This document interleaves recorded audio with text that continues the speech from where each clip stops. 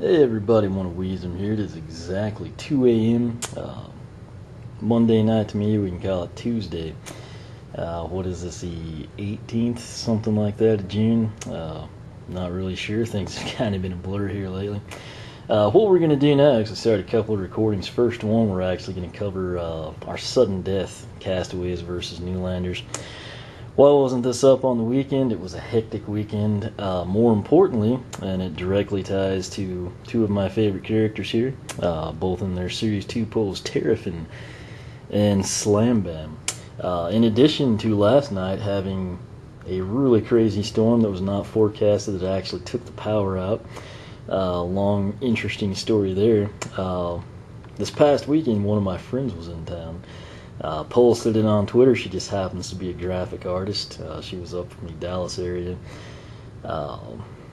Made a pretty significant change to the blog. I'm not going to go into that yet. Kind of want to keep it, later until after maybe we wrap up the E3 stuff.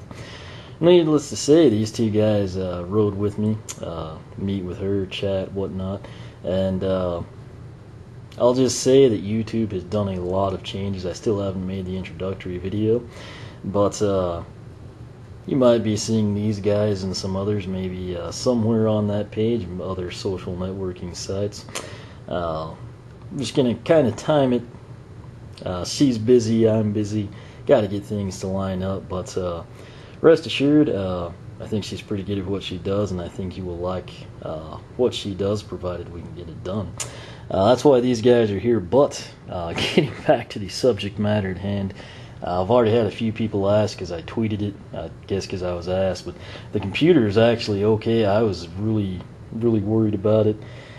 The house has been hit before. It actually fried the circuit boards and the thermostat units and stuff.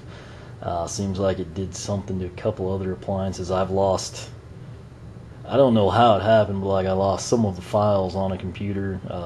It's a long, crazy story, but amazingly everything's okay. I didn't lose any of the content. I haven't had time to edit and upload, and that means I can go ahead now and not have to be in panic mode, and we can get back to this, which is our Sudden Death Showdown here. If you recall, I want to say it was round 3 of our Castaways versus Newlanders. We actually had a tie. It was our only tie the entire time. The others were kind of due to the blogger vote issue, which has now been resolved.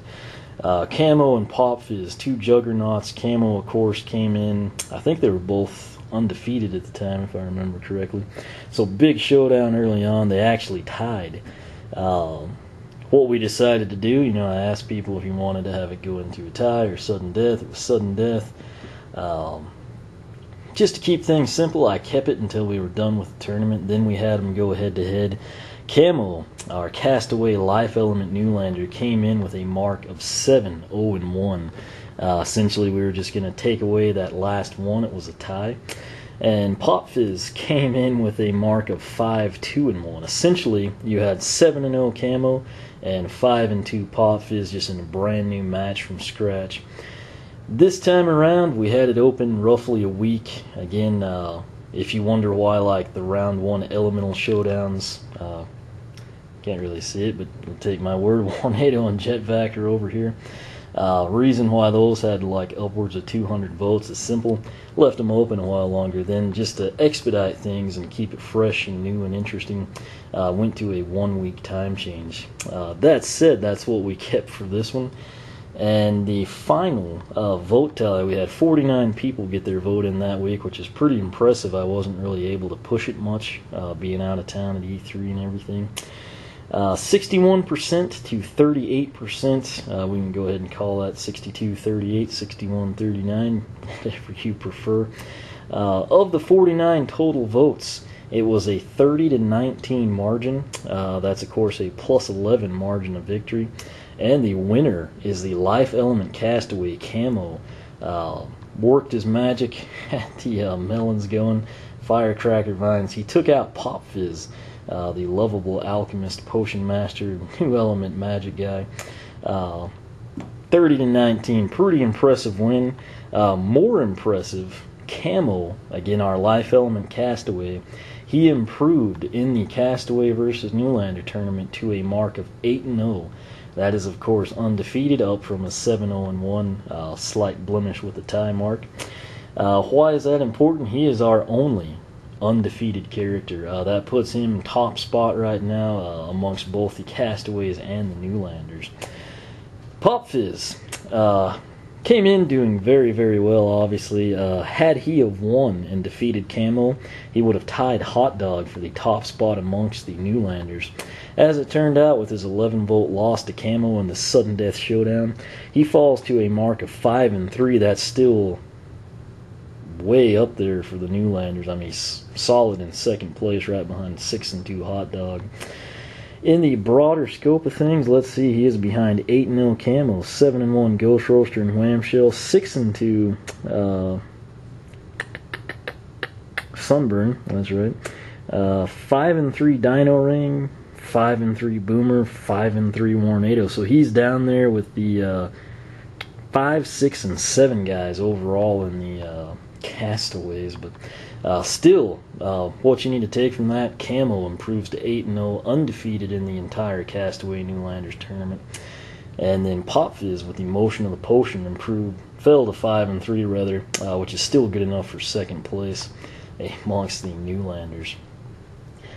Other poll that we ran simultaneous to that one, I think I left it up a day longer, or a couple hours or something, was actually, what do you want to see? And moving forward, that is, essentially I left you with two options. I said, hey, we can come in, for example, Camo is now the number 1 seed, 8-0 undefeated, no one can touch him.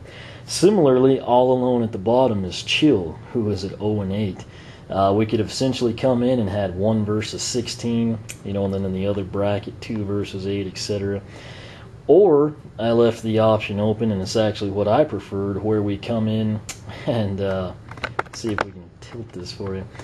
We would have Warnado battle Dino-Rang, Sunburn go up against Camo, Voodoo, Boomer, Wham-Shell, Ghost Roaster, etc. And then in the next round we'd have Warnado, Sunburn, etc. Similarly, we would do the same thing with the Newlanders. Jet-Vac versus Flashwing, Shroom Boom versus Sprocket, and essentially we just, same thing we did here with the Castaways Newlanders. We would take, say, Chill, she starts out against, we'll say Fright Rider, then next round she's Sprocket, then she's up against Shroom Boom, then Pop Fizz, and Flashwing, then Jet-Vac, etc. Essentially there will be, an additional 7 matches here. Chill and Camo are good examples. They're opposite ends of the standings. We'll say that Camo goes through and he takes down all of his fellow Castaways. Warnado, Dino-Rang, Sunburn, Voodoo, Boomer, Ghost Roaster, Wham-Shell. He would have a mark of 7-0 in the Castaways versus Castaways tournament. That would put him 8-0 plus 7-0, 15-0, perfect mark.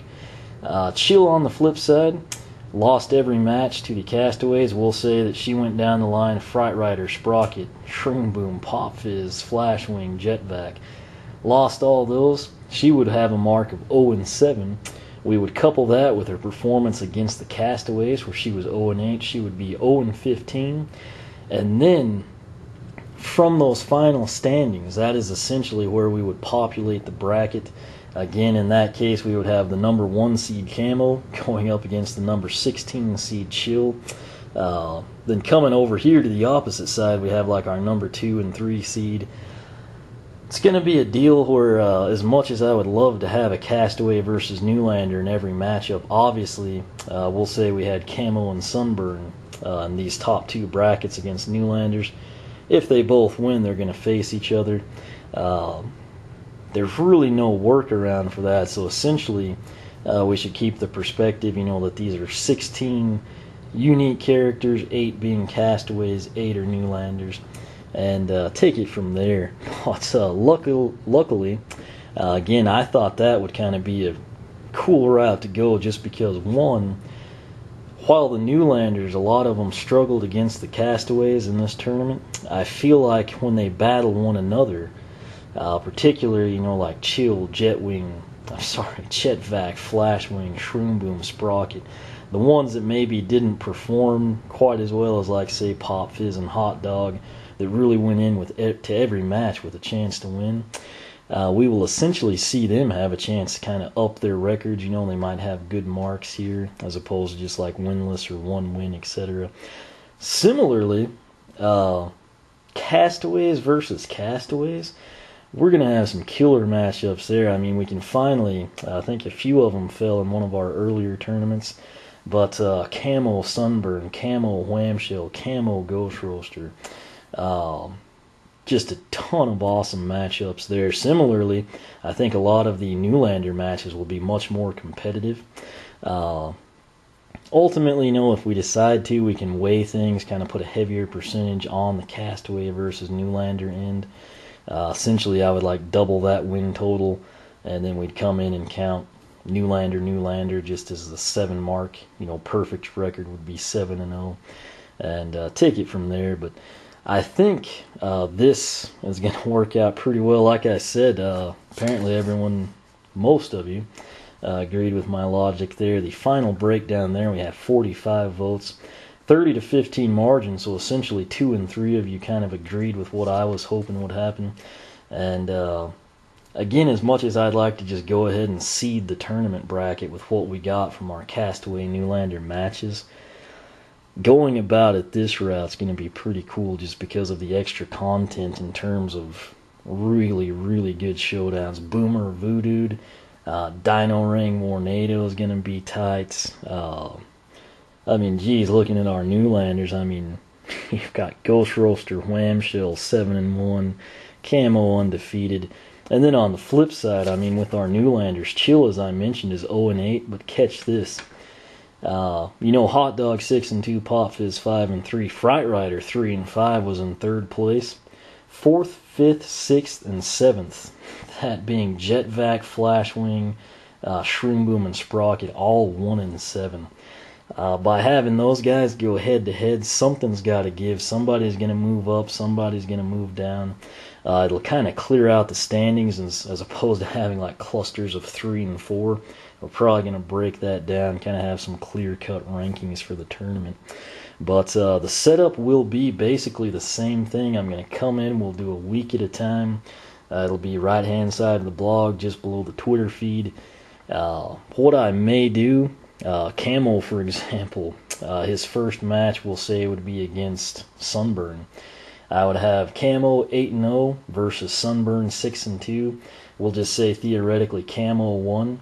In the next matchup, we'll say Camo played Dino-Rang. I'd have Camo 8-0, and then another set of parentheses, 1-0. That would be his performance against the Castaways. We'll say Dino-Rang also won. You'd see 5-2 in parentheses, and then 1-0 in parentheses, etc. So I think it'll all make sense once you see it. I'll explain it again when we actually set the matches up. When will I do that? Possibly tomorrow. Again, the storms last night kind of messed my plans up. But I think it's going to be really, really fun. And most importantly, in addition to the awesome matches we have scattered throughout those matches, going to be real competitive, I think, not only on the Castaway side, but also on the Newlander end of things. So I'm pretty excited about it. But that, again, will essentially be 7 matches. What I'll do, for example, we'll say we start over here, Tornado versus Dino-Rang. I'll go through, I'll list out the other matches in the, Castaway end of things. Then right below those, we'll have Jet-Vac, Flashwing, etc. And I won't divide it out, or drag this out too terribly long. Essentially in 6 to 8 weeks, 7, we're splitting the difference there. We should have everything wrapped up on that end, and we will take it from there and kind of combine the stats. That's when we'll do the tournament. And then at that point in time, we can kind of jump off and get back into some massive seeding. We can get the Giants involved. We'll just kind of play it by ear, see what people want. I may get the polls up before the video. It's going to kind of depend. Tomorrow, the Spurs have a chance to take the title against the Heat. Plan on catching that. once basketball's over, we just kind of have baseball. I know hockey's still going; it's almost done, but I do enjoy baseball. It's just kind of until it hits October. It's there's a bunch of games, 162 or whatever. So, I'll catch some Ranger games and whatnot. But once basketball's done, that's kind of it. We just have baseball, and then have to wait to football season. So, probably going to watch that while I have the game on, particularly if it's like a blowout or something. You never know what's going to happen in that series. I'll try to get the polls up, and then I'll come in, set the matches up here on the pool table, walk you through them, and we will take it from there. So stay tuned for that. Big thanks to everybody that voted in this past Sudden Death matchup between Camo and Pop Fizz. Also, thank you for your input on what you'd like to see next. More importantly, in that regard, I'm glad that you agreed with me.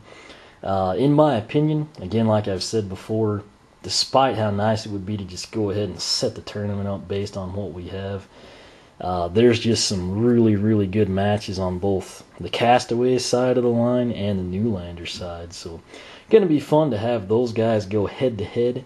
And, we'll take it from there, combine the stats, and then enter the tournament. So, I think it'll work for everybody. Again, basically 7 more rounds of this, and then we'll have the tournament in swing. So, that's that. Again, I should have the polls up. If not before the game, sometime shortly thereafter. Then the video will follow suit shortly after that. But what I'm going to do next, that Power A Skylander Pro Pack Mini kind of taunting me back there. I really want to see what color the button illuminations are. Plus, that will actually finally give me a Wiimote dedicated for the Wii U. That's going to be a perk. I'd actually planned to pick up, I think I mentioned it when I was in Los Angeles at E3. They actually had that monochromatic aqua one in the display case. I think in the video now that I took with the iPad mini, I specifically stopped and said that's the one I was going to pick up. That was before Power A generously gave us, some gear and everything. So, I still may pick that up just because it looks awesome, but I'm going to unbox that one. I want to see how it lights up, see how it feels. I'll compare it to a regular Wiimote for you. And like I said, then I no longer have to pull covers off and sync everything with the Wii U, so pretty excited about that. But again, big thanks to everybody that has voted thus far. I think we're going to have a good time as we go forward with Castaways and Castaways, and the Newlanders versus Newlanders. So, like I said, you should see all that tomorrow, technically, later today, if you will. But we'll leave it at that. I'm going to quit rambling. Maybe if I do that, I can get the polls up tonight. We'll see what happens. But big thanks for voting. Thanks for letting me know what you want to see. We did finally get our sudden death match in for everybody. And now we're ready to proceed. So, again, the polls will be right-hand side of the blog, just below the Twitter feed. Make sure you select your choice, click submit or vote, whichever it is, and come back, monitor the results, tell your friends, poll for your favorites. Like I said, there's going to be some really, really close matches, I think, the way we're going to break it down. So, as always, thanks for watching. You can follow me on Twitter, like me on Facebook, circle me on Google+, whichever you prefer. There will be a blog link at the top of the video description box. Be sure to check that out. And until next time, we will catch you later.